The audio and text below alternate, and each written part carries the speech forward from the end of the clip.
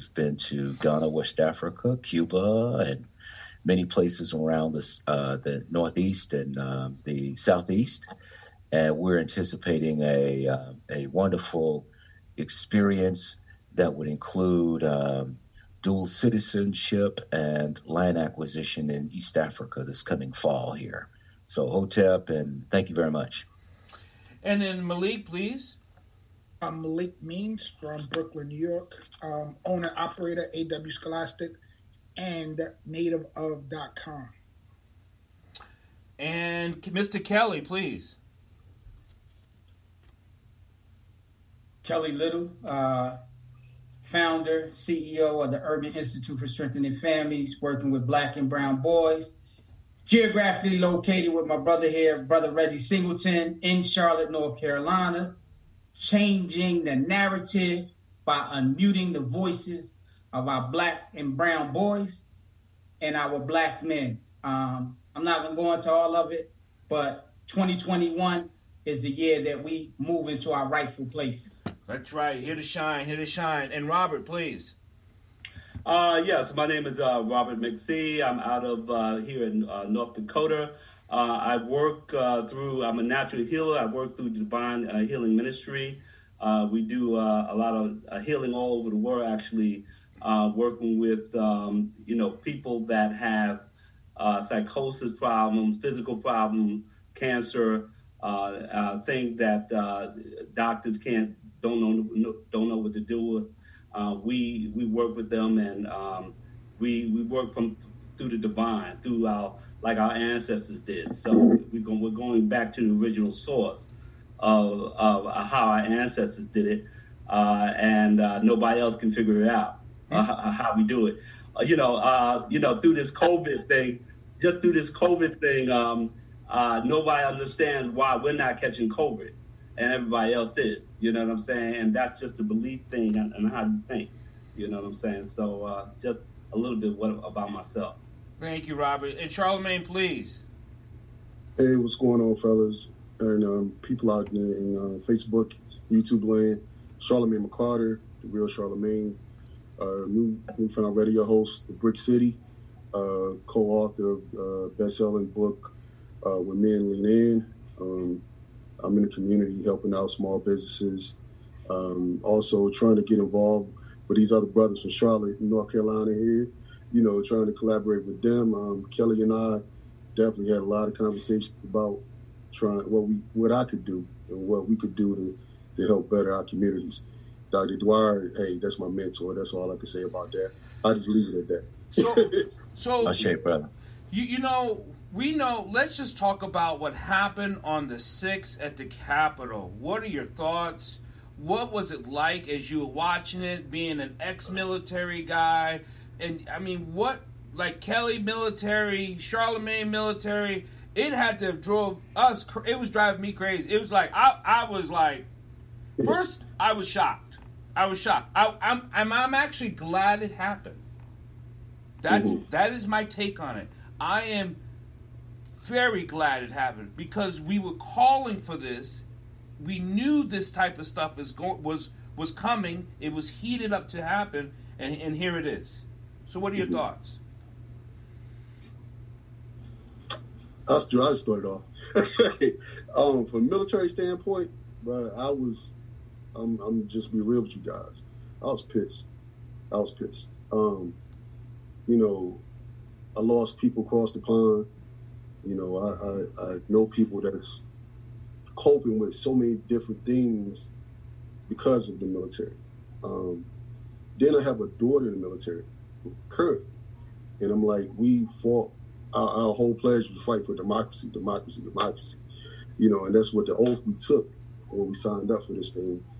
And the Capitol, like I said, the White House is important. The Capitol was the brains of our country. And all the military guys, when you try to take out the enemy, the first thing you do is take out the brain. You take out the operation.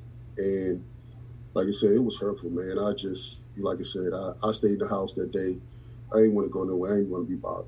You know what I'm saying? I was just like, I just felt so betrayed. And I questioned my service. I questioned my service. Like, why did I do this? why is my child doing this?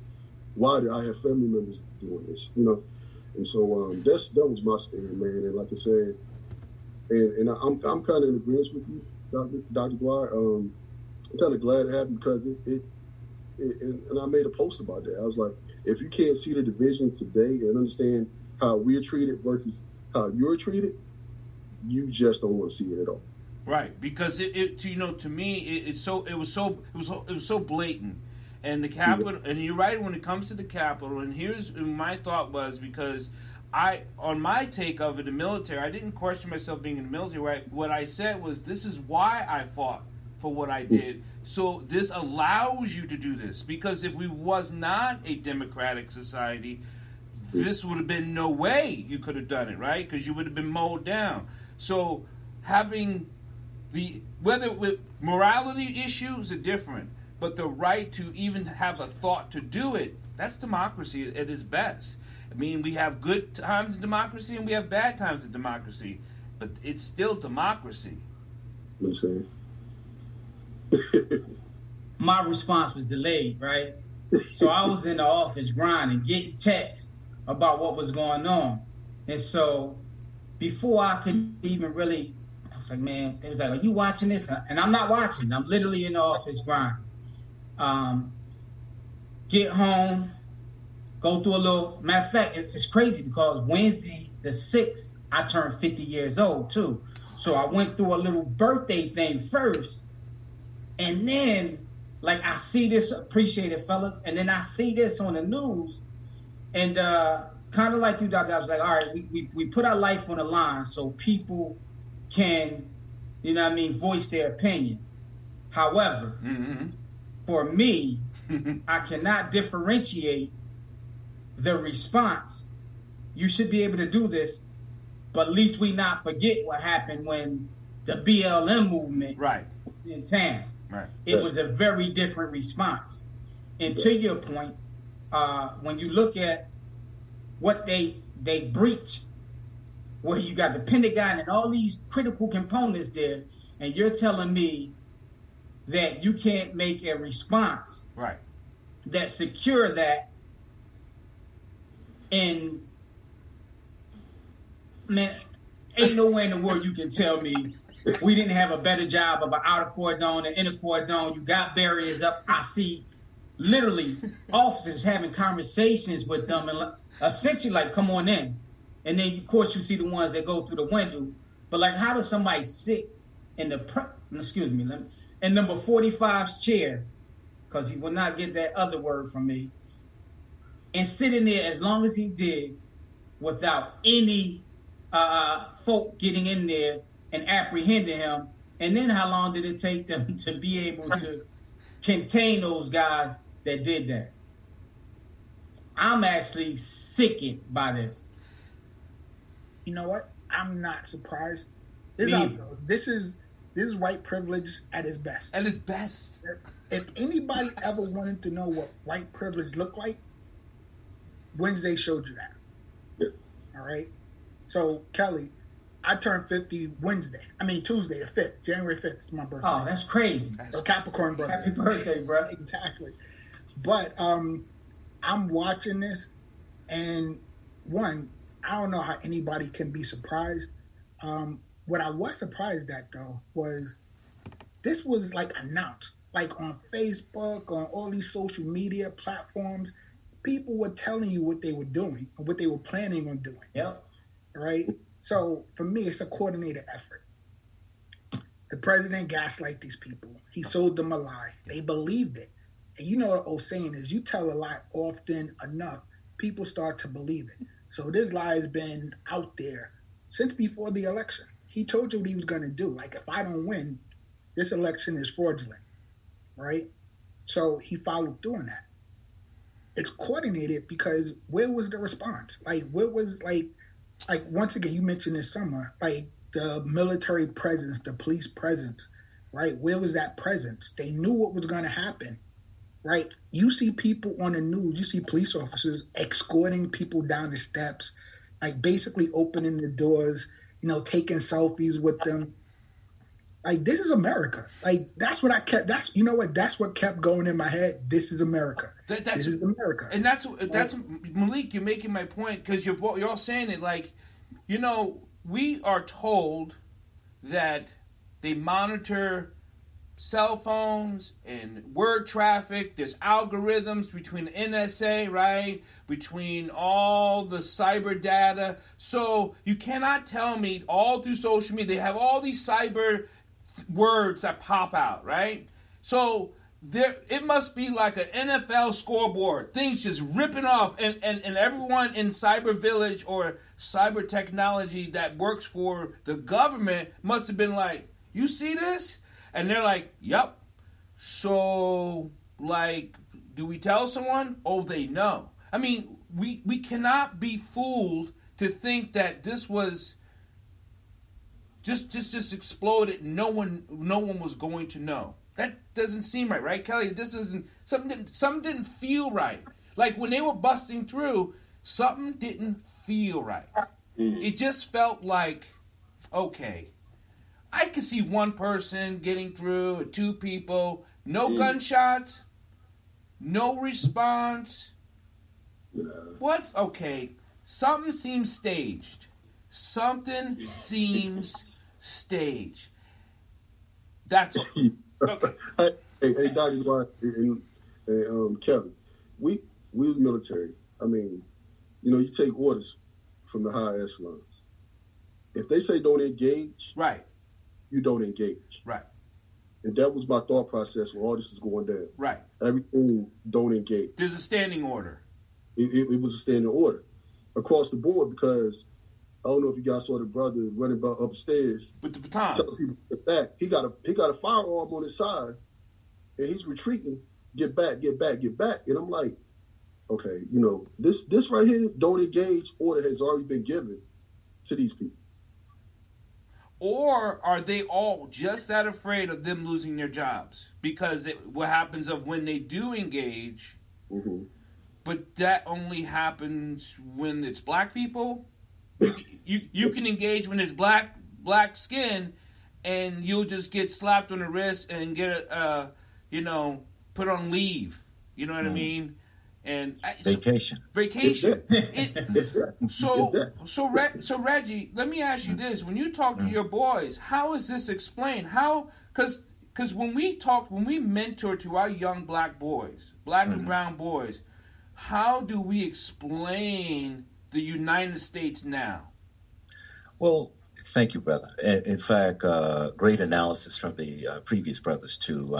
We put it in context. We look for contextual knowledge and information, and this for us. And we had a great discussion Wednesday night. We happen to be meeting every Wednesday from 6 to 8, so it was very timely. And we were looking at America's words. We were looking at what America says. It's and you know, they say that we are a beacon of hope. We are a light on the hill. We are a nation of democracy. We're a nation of laws. So we saw just utter hypocrisy. Right. Utter hypocrisy. And so we went further on Brother Malcolm's chickens coming home to roost. And so to think that you can go all around the globe, all around the world, erect bases, and then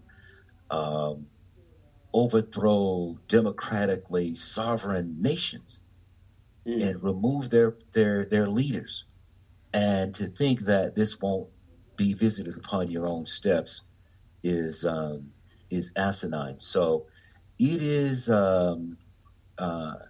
Brother Malik pointed out, I was not at all surprised. In fact, many of us, in fact, I'm sure you brothers too, when he was first elected, we knew what the outcome, we knew this day was going to come. Many of us said we were going to grab some popcorn and a glass of grapes, and we're going to just, we're going to sit on the sideline and we're going to watch this thing unfold. And so we anticipated this. And so we try to encourage and to inculcate in our young men the necessity to undergird themselves, to be ready, to make sure that They have stored food and resources. And while this may not be our specific campaign, it will have fallout and will have impact on us. So we must be ready. We must continue to engage their minds and their spirits. And we must continue to learn and strategize as well as learning tactics. And so this was no surprise. And I will say this, and I hear you all implying it to an extent that this was more than just 45. I mean, there was a coordinated effort here, it seems. And I noticed that the chief who was over the Capitol Police has resigned, and in addition, but he should have been fired and not allowed to resign. He should have been fired and charges brought up on him, he and the sergeant of arms and those others that may be complicit, because you can't just take selfies and stand aside and allow this kind of thing to go on. So it was an incredible. The very thought of what's happened to us in the last 5 years, has been an incredible piece of history to live through. That's my point. I actually believe I'm writing a piece called "The New Birth." I actually believe we're in a new birth of democracy. We're in, and you said it, 2021. This may be the new dawning, and I know it's painful. When you go through a birth, right? Childbirth has pain involved to this canal, to this exchange to one to the other. And I really believe we're in this paradigm birth. And if we don't take hold as people, black people, brown, I really think we have to prepare, like you say, Reggie. I think we have to be preparational on all 4 levels of life, as in mental, spiritually, soulfully, right, emotionally. And I actually believe, and I say it all the time, if you're not emotionally equipped, you better go get help, go ask somebody, go have somebody check you out. If you don't know how to self-defense, whether it be the hands, whether it be the weapon, all this has to be in place, because this lets you know, like Malik said, the whole brain of democracy was right there. Vice President, I was waiting for the thing to blow, because when they came back in order, they had to come back and finish the vote, right? That's a perfect time to blow it all up. And you got to remember the brothers and sisters who are probably not even making a livable wage, right, who came back in there and clean all that crap up so they can go back in there. Yes. So they cleaned that up. Yeah. So let me ask you, is this the beginning of something or the end of something? Beginning, yeah. Okay, so you think it's going to get worse? Oh, yeah. Hey, let me say this real quick. Throw this out here. How does, and again, I'm like everybody, we knew this eventually was going to happen. The problem I have is any element that was as big as that mob was. Right. But remember, they was untrained. Right. They were not moving quick. They wasn't strategic. No. And they wasn't tactical. No. Like, it was embarrassing how they was able to infiltrate. I won't even say infiltrate, because it was essentially the door was open. But when you look at that, my question, and this goes beyond the United States now. Yep. If I'm a foreign country and I see this, like, I'm gonna try you, because I would have to try you. Yeah. Well, the only thing, though, is I would say to that is that many of them are trained to, when it comes to use of force and policing and all this other stuff, they're conditioned to use the use of force with black bodies. Right. These were white bodies.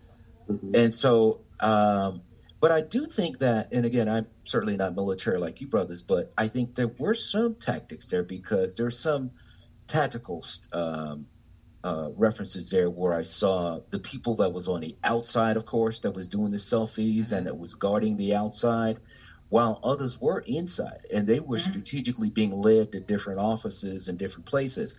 So, you had the group, who was watching their rear, who was watching them while they were inside and covering for them. So I thought there were some tactical points there that I noted. Yeah. And Red, let me say this real quick. I'm sorry, Doc. I was just going to say, when I say I was talking about military strategy, because I did hear people saying stuff, but when you look at their positioning and what they were saying, it wasn't like organized. It wasn't even law enforcement strategy and tactics. Okay. All right. Like, when this is the other thing is what throws us off is you had all of Congress there. Now they said they had minimal people there, right? Of force when you knew we knew the rally was coming, right? And all of Congress is there, all of it, and the vice president is there. Shouldn't there have been more? You would think so. Think about this, right? That's what I Outside mean. of the president, you have the vice president, the speaker of the House, the speaker of the Senate. If they go down, that's the country. That's it. That's it. That's your brain there. Right. That's your brain. Brother McCarty, that's your brain. Yeah. Because if all that went up, United States goes on hold. I mean, completely. Stop. I mean, there's nothing else to do. I mean, I think there was a show. Help me out. There was a movie, show. This sounds like a sci-fi picture, but it was like Lone Survivor or something like that. That's it. That's what I'm. Yes, I know exactly what you're talking about. Yes, Lone Survivor, where all of the Capitol, it all blew up, and there was one lone survivor. He became the president. Blah blah blah, and he has to get the country back in order. That was right. That was Wednesday. It could have happened Wednesday like that. Well, there was a president. He would have remained in place. He would have stayed right there. Yeah. See, smart like a fox, huh? No doubt.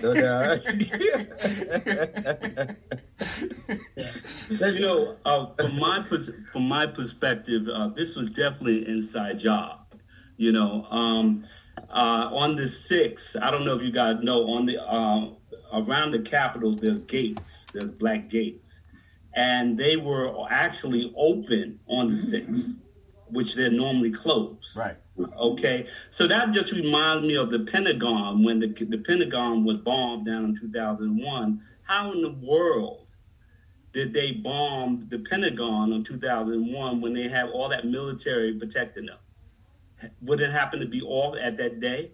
They're all at lunch. Exactly. It happened to be, right? It's just a coincidence, right? So it